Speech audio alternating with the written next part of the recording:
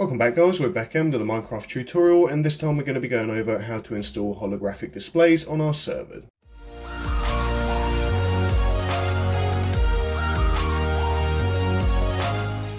Now, if you're not sure what holographic displays is, or if you haven't used it yourself, it's a way of displaying holographic displays, funnily enough. You can get anything from written stuff to icons. You can even get floating items in these sort of holographic displays here.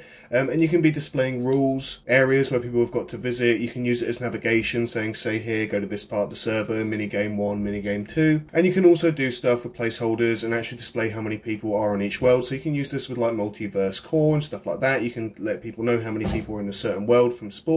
I used to have it on my server that we had 4 or 5 different worlds, and all of them had a holographic display displaying how many people were in each one. That way, if you want to go into a certain minigame, you want to see which one is the most populated, you can just use that. So what we're going to need first, and of course that's the server. If you haven't got one yourself, head over to SeekaHost.co. You can get yourself a really reasonably priced server, anything from one to hold you and your friends with, to a huge custom server to hold hundreds of players, loads of mods and plugins. There's a whole load of server guides here on SeekaHost, server tutorials, easy installation, DDoS protection, and all of that good stuff. Anyway, let's get back to the video now. And once, of course, you have got your server, we're going to want to stop the server. Why do we stop the server? That's because we want to stop any files being corrupted whilst we're sending them over. What we're going to be doing is we're going to be downloading the plugin and then uploading it to our server. So once we've got that all stopped, and I just want to point out, I'm using paper 1.16.5. The actual plugin is native to Bucket, however it works very well on paper, and in fact I have also used it on a few Spigot servers. It seems to work quite well. However, paper is really good. I do suggest that I'm using the latest version, and paper's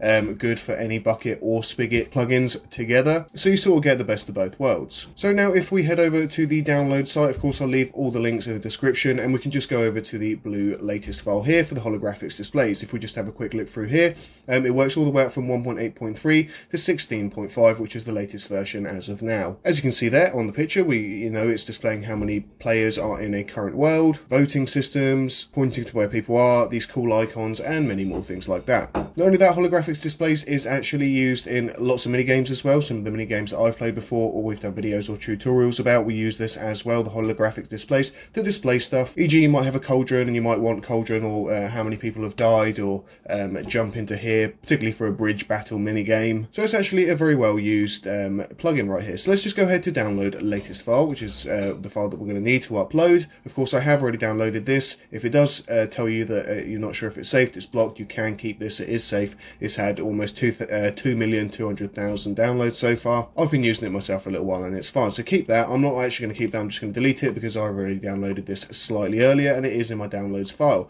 Now you also will have it in your downloads file if you want to move it. If you've got a plugin folder, just move it there just for ease of access in a second. And another thing that I just want to point out now is it's not quite a wiki page, but it's the information page for the holographics displays. It's really good, and I do suggest I'm going to leave the link for this as well in the description. Obviously you got installation here, however we'll go through all of this anyway. We've got a basic tutorial which will show you anything from how to make the flashing letters, deleting holograms, floating items. You can have like diamonds and swords floating up there. You can even create images like this, however we won't be covering this subject, otherwise the video will just take forever. And of course how to use placeholders. And then it's got a very neat section right here, the advanced, which will show you how to do the floating items, the placeholders, the animation, stuff like that. However, let's get back to it. So let's head over to files. We're going to go to FTP file access. Of course, if you do prefer using FileZilla, just use FileZilla. We're going to do the same thing as you would for any other plugin. So open it up, open the plugins folder, and then drag and drop it over into there. However, we're just going to do it through the site right now here on SeekaHost, and we're going to go down to plugins, and then we're going to head over to upload. Of course, you can see I have a few plugins already.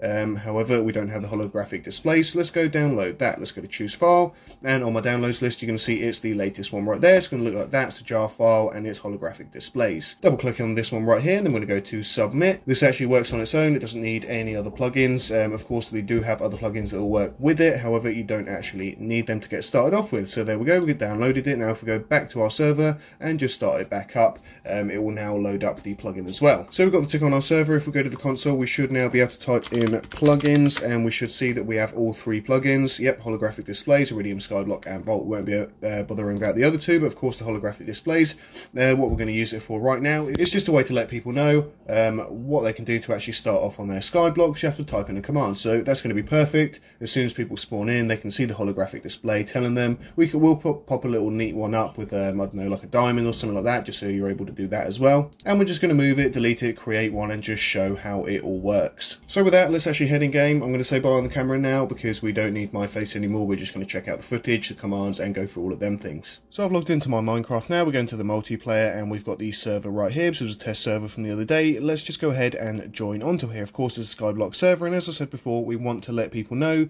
they've got to do a certain command, then they can go onto their island. Oh, looks like I have started on my island, so let's come off of here. Awesome, so we're here, and basically this little survivor world is very small, and it's just basically an entrance way to come into the Skyblock. There's a command that we have to do called /island create, so what we want to do is just create a holographic display right here, just letting people know that. So first thing that we're going to do is we're going to come into the sky, exactly where we actually want the top of the hologram to be placed. We're going to do a /, we're going to do HD, create, and then you're going to think of the name. This name, of course, you're going to have to remember, and it's also going to be good to reference back to if you need to find the sign. I'm just going to call this Skyblock right here, because it's going to be the telling people how to get onto Skyblock. So let's do HD create Skyblock. Now what you're going to see is going to pop up with a little message here, default hologram, and of course we can go ahead and change this now.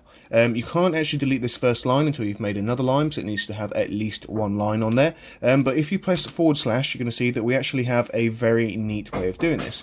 If we just now do HD edit and then Skyblock, so just take that out, replace that with edit, so it's HD edit and then the name of the holographic display that you created, it's going to bring you up with this extremely helpful sort of menu here. You can see it's got HD add line, remove line, set line, insert line, read text, read image, Skyblock, etc. So now let's say I want to add the first line to my holographic display over here. I'm just going to click this and it's going to insert it quite nicely into there. If I just take the text part away, and I'm just going to put Skyblock. In fact, this does work with color code, so what we're going to do is we're going to color code it as well. So let's do a yellow, and let's make it large as well. Now if we put Skyblock now, press enter, you're going to see that we're going to get a yellow Skyblock right here. Now what we can do to get rid of that first line is we can do a /, we can do a remove line, and of course it is the first line on there, so if we do remove line 1, it's going to remove that.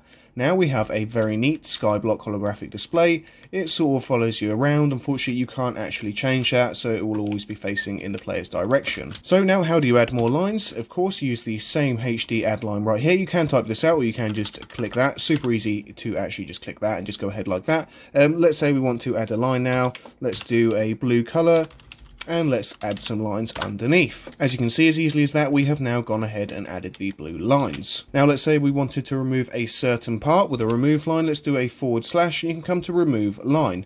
Let's say we want to take the Skyblock part out. We didn't actually like that. That's going to be line 1. If we want to take the blue line out, that's going to be line 2, and so on. So if we want to take the blue line out, we're just going to do 2, going to press enter, and the blue line is going to be removed. Now if you want to change a line over, so you don't want that blue line anymore, but you don't want to have to delete it and add another one, you can set line. So if we do a /, we're going to use the HD set line Skyblock right here. So if we click on that, of course it's going to be HD set line, the name of your holographic display, and then we want to change the line number and the new text. So we want to change the blue line, that was line number 2, so we're just going to type in 2 here, and we're going to type in the new text. So let's say instead of lines, we now want to go for a green, lots of equal signs right there. So let's press enter, and as you can see, it's now going to be swapped over. So we now have Skyblock with that instead. We're not going to go through the read text or read image files here. It's a bit more complicated, and to be honest, quite unnecessary. I've never had to use it so far anymore. If you do want any more detailed ones, I'll try and find another tutorial that's a little bit more detailed, and I'll add that in the description. Last but not least, you have the HD Info Skyblock. If you tap that, it's going to give you all the information of your Skyblock. And another neat feature, if you do HD list, it's going to give you all the lines as well, and also where the placement is. So as you can see there, we have X, Y, and Z. So if you ever get lost in the world, you're really not sure where it is, you can do a HD list and then come over and find it. So now what if you want to add in some placeholders? And I'm not going to go through all of the placeholders. Of course, you can use the link in the description, just check them out. However, I will place one in the line just so you can know how you can do it. So we're going to go back to HD, add line, and then of course your holographic display. So this is going to be called Skyblocks. That's the one that I named it. Now what we want to do for this instance, I'm just going to do how many players are on this world right now. So I'm just going to type in a little message saying players online, and then you're going to insert the placeholder. To find these placeholders, just use the link below. You'll be able to find the all the different placeholders that you can use. Some do require a different plugin, however most you're able to use just as it is. So if I do these little curly brackets online right here and I press enter, it's now going to show me players online. Of course, there's only one of me, so it's going to be showing 1. If I log out, it would go back to 0, but I can't do that, because then I can't show you. If you want to show how many the max players on this particular world are, again, you can do HD, add line, the name of your holograph. Then we're going to do max players. That's just the message that I want to put out there. And then the actual command is going to be these curly brackets, max underscore players right here. So press enter there, and you can see the maximum players that we can have on here are 24. Now, before we get on to the actual items or floating items on here, let's go ahead and move this over. So let's say you've set up all of your sign, however, you want to move it down a little bit, you want to move it up a little bit, it's just not doing well in that position. So what we're going to do is we're just going to move over to the place that you actually want it to move to. We're going to do HD, we're going to do the name of the holographic display, and then we're going to write move here, all in one, and we're going to press enter. So to move this over, let's just come to the new place that we want it to be. We're going to do /, we're going to do HD, move here, and then the name of your holographic display, which is Skyblock. So as you press enter, you can see just by my feet it has now been moved. So this is a bit of a better space. It's not quite so high up. So this is a bit of a better space and not so high up. You can do this anywhere. You can of course move it, go anywhere along the map. Again, that command was HD, move here, and then the name of the holograph. If I press enter, it will move here again. So now what if I want to create a little floating icon? Let's go put a diamond underneath. Why not? It'll look a little bit better. So I'm just going to go right underneath this sign,